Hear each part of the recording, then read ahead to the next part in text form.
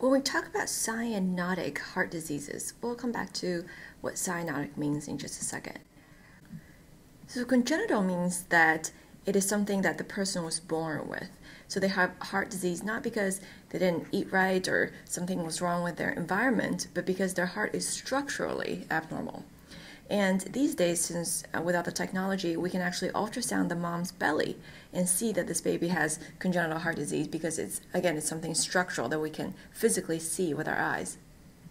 For cyanotic, I think the best synonym to use is blue. So blue in medical terms. This means this baby looks blue. And by the way, I'm going to keep saying baby because when we think of congenital heart disease, we're usually talking about babies because they need treatment early. And yes, they do survive into adulthood, which is nice, but when we talk about treatment or diagnosing, most of the time we're dealing in the pediatric world. So this baby is blue. Now babies can look blue for lots and lots of reasons. It could be a lung disease thing, it could be something with their circulation, but obviously for our purposes, we care about their heart making them blue. So this is a baby. The most obvious ways to see this bluish tint in people of all colors are the mucous membranes. So the whites of their eyes might turn blue, their lips and the tip of their tongue is a good place. Sometimes if it's really severe, their body will start to become cyanotic, and that's how you know they really are lacking oxygen. So to go back even further, we have this idea in medicine that when blood has a lot of carbon dioxide in it, it is blue.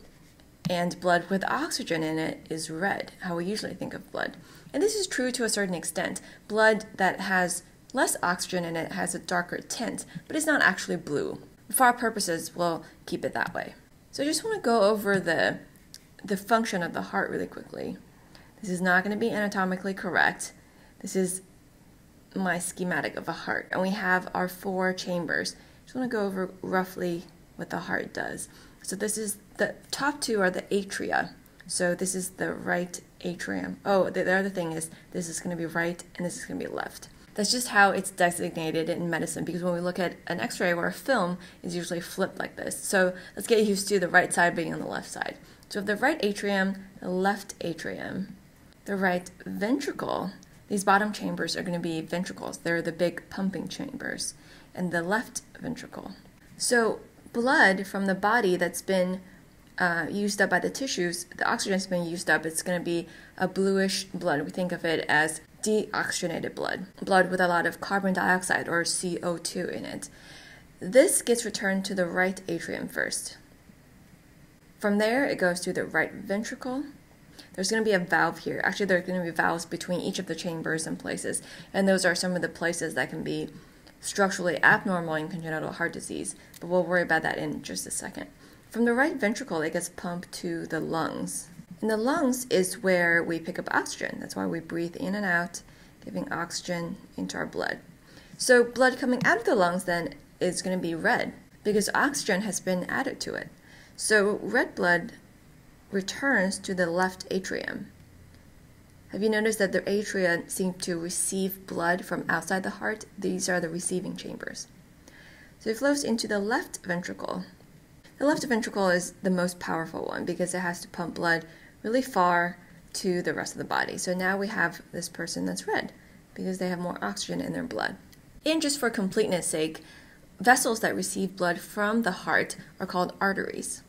So we have red blood usually traveling in the arteries, delivers it to the tissue, oxygen leaves to go work in the tissues, and then once the oxygen is extracted, the blood goes into veins. And veins are vessels that return blood to the heart. So usually in a healthy person, we want the oxygen content in arteries to be about above 90%.